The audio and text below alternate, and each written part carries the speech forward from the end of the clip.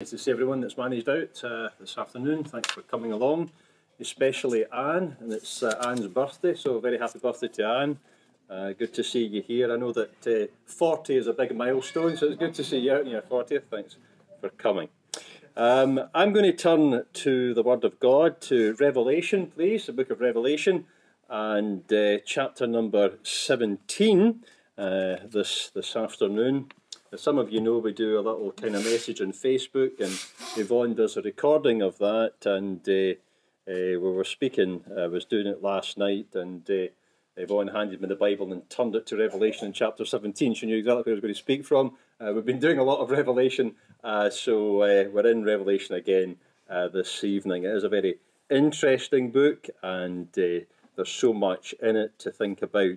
Now, it's a strange section we're reading from. It's a section that deals with a subject called Babylon, chapter 17 and verse number 1, which says, "And there came one of the seven angels, which had the seven vials, and talked with me, saying to me, Come hither, I will show to thee the judgment of the great whore that sitteth upon many waters, with whom the kings of the earth have committed fornication, and the inhabitants of the earth have been made drunk with the wine of her fornication. So he carried me away in the spirit into the wilderness, and I saw a woman sit upon a scarlet-coloured beast full of names of blasphemy, having 7 heads and 10 horns. And the woman was arrayed in purple and scarlet colour, decked with gold and precious stones and pearls, having a golden cup in her hand, full of abominations and filthiness of her fornication." And just a verse over in the 21st chapter, please, of Revelation. Revelation 21 and verse 21. Those verses I've read, I'm sure, are probably not hugely familiar to us, maybe sound a bit obscure, a bit strange. But this verse here in Revelation 21, I'm sure will ring a bell with all of us. Verse 21, Revelation 21, "And the 12 gates were 12 pearls, and every several gate was of one pearl, and the street of the city was pure gold, and as it were transparent glass." And from that verse, of course, we have that often used phrase about the pearly gates. Well, that's where it comes from, Revelation chapter number 21. So let's just ask, shall we, for God's help and blessing this afternoon. Our Father, we have opened thy word in expectation, for we know, Father, that thy word is living and powerful. It's able to speak to us. Some of these verses we've read might seem strange, and perhaps, our Father, deal with very difficult subjects, but we're confident that thy Holy Spirit is able to take up the inspired word of God and to speak to our hearts. We're all different. We've come from different backgrounds. We have different needs, different thoughts that we've come in our minds this afternoon to this place. But we know ultimately, Father, that we are all in essence the same. We're all created in thy image for thy glory. We're all created, our Father, ultimately to enjoy a living relationship with thee. And there is but one of two destinies for all of us, heaven and hell. And we pray, Father, that thy Holy Spirit would speak to each of us personally, individually. And we pray, Father, there would be that living appreciation and experience of Jesus Christ. So be with us, our Father, this afternoon. We pray, and we pray for help in the name and for the glory of the Lord Jesus. Amen. Amen.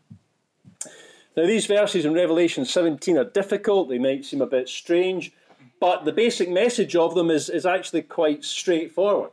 And the opening verse of this section here, verse number 1, points us to the reality of the destiny that God has for us and the potential for utter catastrophe and disaster in each of our hearts. Did you notice that something strange happens in verse number 1 in Revelation 17? Something that probably has never happened to you. It certainly never happened to me. Here's John, and in verse 1, "There came one of the 7 angels which had the 7 vials and talked with me." John has an interview with an angel. Now, that's pretty unusual. Maybe I can't relate to that. Maybe you can't relate to that either. but it does underpin something of fundamental importance. It points to the fact that you and I are created for something far beyond the ordinary. John had an interest in what the angel had to say, and the angel had an interest in communicating something to John. John was just not some kind of a machine. He wasn't just created to be born and to die, but there was something within the soul of John that was able to grasp the eternal and the divine. And right the way through the book of Revelation, John is transported, and in a sense he transports us with him into the presence of God. It's how Revelation opens up. Begins in the ordinary, mundane Isle of Patmos, but by the time you hit chapter 4 of Revelation, John is passed through an open door into the presence of God. He's in heaven. He's got this capacity for communication with the divine, with God. That is the destiny that God has for each and every one of us. And so often I see in the hearts of men and women a sense of utter despair, a sense of utter and complete emptiness, a deep sorrow and sadness. And perhaps the real source of the problem is this, that the purpose for which God has created them has never been experienced and never realized. They're living a life that is full of utter emptiness, and that ultimate purpose for which God has created them, for his glory, for a living relationship with himself, is not there. The very core of their being is empty.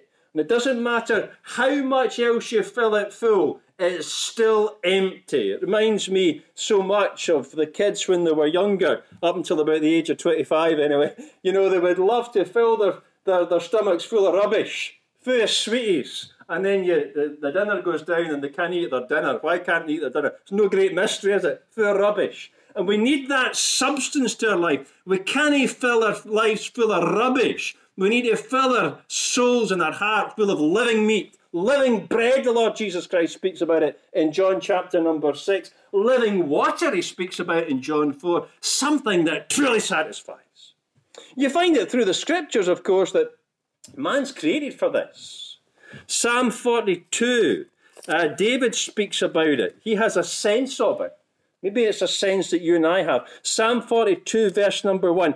As the deer pants after the water brooks, so panteth my soul after thee, O my God.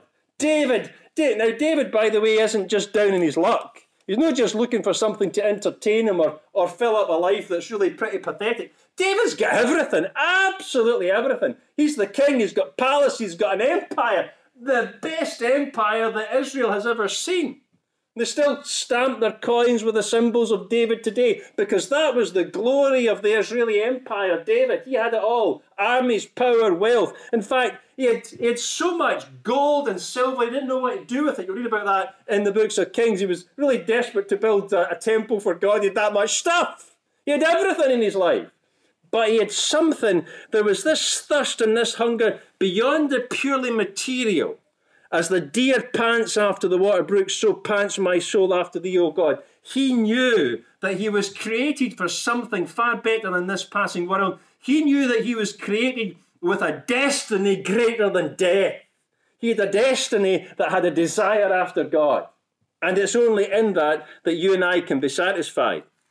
The prophet Jeremiah, in chapter 2, verse 13 of his prophecy, condemns his people. Jeremiah 2:13, for my people have committed two evils. They have forsaken me, the fountain of living waters, and hewed them out cisterns, broken cisterns that can hold no water. Jeremiah recognizes that the people have gone the wrong way. They've gone for things that will never satisfy them, when their real satisfaction is found in the God that created them in his image, after his likeness, for his glory and his eternal purpose. What if you have God? Maybe that would change our Scottish government or UK government or European government's view of the value of life. If they appreciated that we were created in God's image for his glory. We're not disposable. We're not destroyable. We can't. And Jeremiah has a sense of it. David has a sense of it. And John here has an experience of it in Revelation 17:1. There is that part of the human soul, the human psyche, the human spirit that connects with God. Connects with God. And it's only in that connection that a soul can be truly satisfied. Now, that in essence is the destiny of man. That connection with God. But the next few verses, from verses 2 down to about verse 4, 5, contains a disaster. There is a design that God has put into his creation for a living relationship with humanity. But in these verses, John describes an entity called Babylon. Babylon is really the kind of sanitized face of Satanism in the book of Revelation. It's the public relations part of the satanic empire. It's the way that Satan distracts people in the book of Revelation, Babylon. And Satan's technique for bringing destiny into disaster is the same right the way through the Bible. It's not particularly unique to Revelation 17. He's always done it this way. And in Revelation 17, what you see is that he's going to do it this way for the whole world. He's going to bring this whole world into the pit. And he's going to drag everybody with them if you'll let him. And he's going to do it in these 4 ways. These are the 4 steps to disaster that Satan has planned for this world. We might be able to relate to them. Look at how Satan deals with the human soul, dragging it into the pit. Verse 2, with whom the kings of the earth have committed fornication, and the inhabitants of the earth have been made drunk with the wine of her fornication. In making sure that a soul heads into a lost eternity, making sure that a soul never enjoys a relationship with God and is lost forever, the first satanic attack is that of distraction. He's going to get your eye off the ball. Now, I'm not really any good at football. There was always an odd number in my class at school, and I was always putting the goals. That was after they used to fight about me. No, you have Stuart. No, you have Stuart. No, you have Stuart. That's how good I was at football, right? But distraction, I do know this from listening to other people. You need to keep your eye on the ball if you're going to be any good at the game. I could keep my eye on the ball, but couldn't do anything else with it, actually. You've got to keep your eye on the ball. And Satan is the master of distraction in verse 2 of Revelation 17. He's going to get your eye off that ball. He's going to get your eye off of the eternal, and he'll give you whatever you want, as we'll see in a minute, just to make sure that you don't think about your soul, you don't think about meeting God, you don't think about your sin, and you don't prepare for eternity. He'll give you anything that you want to keep you from that. Distraction. Distraction from God and distraction from his values, from his laws, with whom the kings of the earth have committed fornication. That's sexual immorality, sexual relationships out with marriage. That's sinful. It's under the 10 Commandments, broken 10 Commandments. So here's Satan, and he's enticing people to himself. Just abandon God. It's a repetition of what happened at the beginning of the book of Genesis. Now, there's something in this, by the way. It's quite interesting. A lot of people, as I speak with them and have spoken with them over the years, are quite happy there's a God and quite happy there's a heaven, and they're quite happy they're going there. And the reason that they're quite happy they're going there is not because they put their faith and trust in Jesus Christ who died for them at the cross, but because they're trying hard and they're keeping commandments. Now, this is a common idea. It's a kind of post-Christian idea. It's a kind of thing that came from a misunderstanding of the Bible. The idea that God, for example, has given us 10 commandments. There's a lot more than that, but let's just take it as being 10. And the thinking goes along these lines. I'm pretty good because I've kept 7 of them, or 8 of them, or 9 of them. And I reckon that the harder I keep them and the better I am according to them, the closer I am to heaven. I'm trying really hard. I'm doing better than you are, and I'm going to get there. That seems reasonable. There's a funny wee verse in the book of James. I'm going to read it to you. I've pondered about this verse for years, and I couldn't get my head round it until recently. I kind of worked out what it means. James 2:10 says this: "For whosoever shall keep the whole law, yet offend in one point, is guilty of all." Now, I've read that over the years. James is speaking about the commandments. And he's saying, listen, if you break one of those commandments, you've broken them all. I always thought that was wrong. That doesn't make any sense. For example, if you break the commandment, thou shalt not kill, surely that doesn't mean to say you've broken the commandment, thou shalt not steal. I mean, they're different commandments, aren't they? Or if I say the commandment, thou shalt not take the name of the Lord your God in vain, so I commit the sin of blasphemy, that doesn't mean to say that I necessarily have committed the sin of murder, does it? That doesn't. I'm old enough to remember my granny speaking about the electric lights, right? Because in my granny's day, she had electric lights as opposed to other kinds of lights, the gas lights. And I just kind of remember in my earlier days that this was almost a novelty in some people's houses, the electric lights. And lights are triggered by a switch. On-off. You call that a digital system. You either have it or you don't have it, a digital system. Your lights are either on or they're off. And then as I got a bit older and you went into folks' houses, you saw something else, something quite fancy. And instead of them having a switch for the lights, some of them had a knob. That was quite new in the 80s and 90s. It was a dimmer switch. And you didn't just have a light that went on or off. You could have a wee bit on or a wee bit off, or a big bit on or a big bit off. And maybe some of you are got plenty of money and you've got these dimmer switches. I don't know. We don't. But you know, you could have a whole shade of colours, a whole shade of light. The law is not like that. It's not analog. That's an analog scale, more or less. The law is digital. It's on or it's off. You don't have shades of grey in between. You either keep the whole thing, that's the deal. You either keep the whole thing and thereby meet God's perfect standard, or you miss out on a bit of it, in which case you don't meet his perfect standard and you're lost. It's either or. And so what James is saying, listen, if you trip up on one of these commandments, then you're lost. And here's Satan working away here, distracting men and women from God's standards, his law, his moral law, his Old Testament law. He's tripping them up here at sexual immorality in Revelation 17:2, and now they're down. They've broken that commandment. Sin has come into their life, and they're lost. Distraction. And then he moves on to his second attack, which is the distrust and disobedience of God. Verse 3 of Revelation 17. So he carried me away in the spirit in the wilderness. I saw a woman sit upon a scarlet-coloured beast full of the names of blasphemy. Let's have a go at God. What a master stroke of Satan. First of all, he sows sin into the heart and into the souls of men and women. And now we have a guilty conscience before God. And what could be more reasonable than just turning our back on the God that we've got a guilty conscience with? We don't want to deal with God, so we just blank him. And that's tragic, of course, because it's that God who alone has the solution to our problems.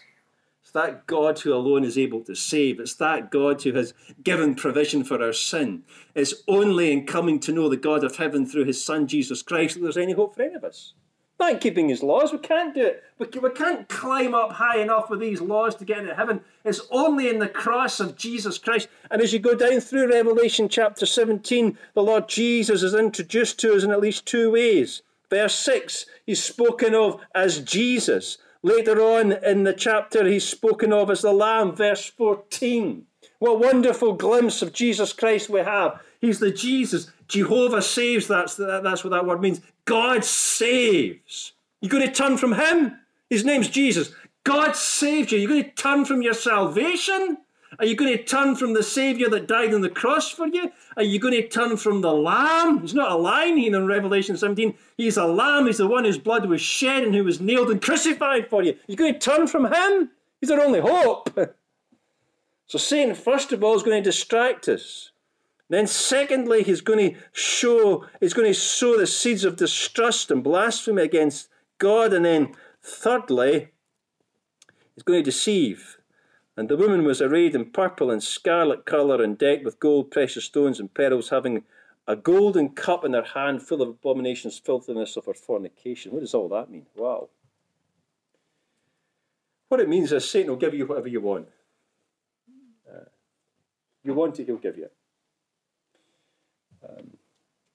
This is a kind of scary verse in many ways. Babylon, the satanic system, is seen as a woman, and she has a certain kind of a clothing on. She's clothed in purple and scarlet. Now that's strange. There's only one other person in the Bible who is clothed like that, scarlet and purple. That's the Lord Jesus. That's the Lord Jesus at Calvary. As he heads towards Calvary, a robe is put upon him. Matthew tells us it's scarlet. Mark tells us it's purple. So he's clothed in scarlet and purple. And here's the woman. Here's Satan's alternative. And we'll make him look maybe a bit like the Lord Jesus. Yeah. And we're going to jam-pack her full of everything that you could possibly wish for in your life. What do you want? Leisure, treasure, pleasure? You want prosperity? You want money? You want likes? You want popularity? Well, she's arrayed in purple and scarlet, the marks of power and authority, decked with gold and precious stones. Plenty of wealth, jam-packed full of wealth. Is that what you want? We can fill our lives full of it. We can have busy lives, maybe pleasant lives, maybe pleasurable lives. And where's it going? Well, she's got the answer for that as well. She's decked with pearls. Pearls. Having a golden cup in her hand. Pearls. The other place you will find pearls in the book of Revelation are those gates into heaven. But these pearls ain't going nowhere. They just look the part. These pearls are good. Satan will give you everything and fill you with everything, and the world will fill you with everything, but it ain't going nowhere. It's going nowhere fast. You sometimes see it, don't you, on some of your news feeds or some of the television programs, and there's the multi-billionaires. I remember there was a religious leader in India. He used to collect Rolls Royces, 150 Rolls Royces he had in his garage. I thought, well, how can you use them? He just collects them, They're just there for looking at. They don't go anywhere. These multi-billionaires, they collect Lamborghinis, and you see pictures of them in Saudi Arabia, and they're all these lined up front these things. Wouldn't mind just one of them maybe having a wee run up and down in your Cumnock. They don't do any of them. Didn't even take them a run down to Asda Cumnock. She looks the part, but it's useless. It's going nowhere. It's a life that's filled with everything you could possibly want in your life. At the end of it, you're going to give it back. At the end of it, Satan is going to do with you and I what he did with Judas Iscariot. Remember? What do you like, Judas? Silver? Give you some silver. In fact, I'll give you a whole bag full of silver. There you go. 30 pieces of silver. But Satan, you see, was outsmarting Judas Iscariot, because Satan knew that silver he gave to Judas Iscariot was just on loan. He was going to get it back. What a deal! A soul for 30 pieces of silver, and then you get a refund on your 30 pieces of silver. For Judas, in a state of despair, knowing that he had missed salvation, he had missed Christ, his only Saviour, he goes out, he hangs himself, and he loses his 30 pieces of silver. So Revelation 17 is a section that gives us an insight into who we are, as to what God desires for us. Our destiny is a living relationship with himself. And it points out the pattern that Satan uses, a pattern that leads to utter disaster. It's one in which he begins with distraction, he goes on to distrust and undermining God, and he brings us to a place of deception. And all the time we're missing the one Saviour that's able to save us. We're missing the Jesus of Revelation 17. We're missing the only hope, a Saviour that died for us at the cross of Calvary. We're missing God's plan of salvation, the Lamb. We're missing the eternal love of God. And perhaps that conscience that you and I have that's offended God, we just feel that maybe the last person we want to deal with is God. The only person that can save us is his Son, Jesus Christ. The only person who's able to forgive those sins and bring us into his heaven and open those gates into eternity is his Son, Jesus Christ. A Son who loved us, who died for us, and who offers this afternoon salvation by a simple step of faith that God loved this world so much that he gave his one and only Son, that whosoever believes in him need not perish but have everlasting life. Let's pray. Our Father, we do come into thy presence this afternoon. We thank thee for the Lord Jesus. We thank thee, our Father, for thy word. At times, some of these passages in the scriptures seem difficult, but we thank thee, our Father, that they're full of Christ. They point us, our Father, to our eternal need of the Lord Jesus. Help us, our